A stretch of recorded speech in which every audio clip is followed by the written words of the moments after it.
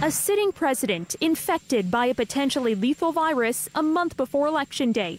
But from his doctor, this morning the president is doing very well. The president's true condition in question after a person close to the situation, said to be his chief of staff, Mark Meadows, told reporters Donald Trump, sick with COVID-19, was not out of danger. Trump waking up at Walter Reed Military Hospital, where he was flown Friday as a precautionary measure. Thursday, he had a mild cough and some nasal congestion and fatigue, all of which are now resolving and improving. In the president's own words, going well, I think, he tweeted.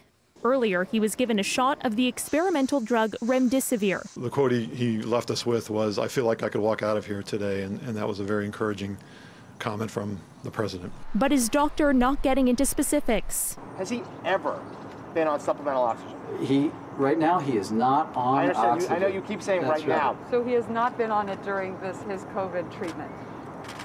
He's not on oxygen right now. Finally, he said, Thursday, no oxygen, none at this moment. Yeah, and yesterday with the team, while we were all here, he was not on oxygen. Leaving open the possibility the president may have had trouble breathing while at the White House.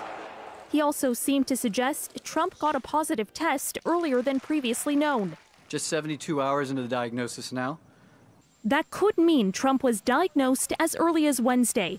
But the world only learned the American president was COVID positive overnight Thursday, after he had shared a debate stage with Joe Biden, after rallying supporters in Minnesota with little physical distancing and few wearing masks, and after traveling to New Jersey for a fundraiser.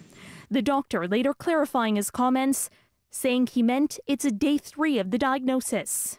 Meadows reportedly said Trump's vitals were very concerning over the last 24 hours, and the next 2 days will be critical in terms of his care. For City News, I'm Caryn Ceolin.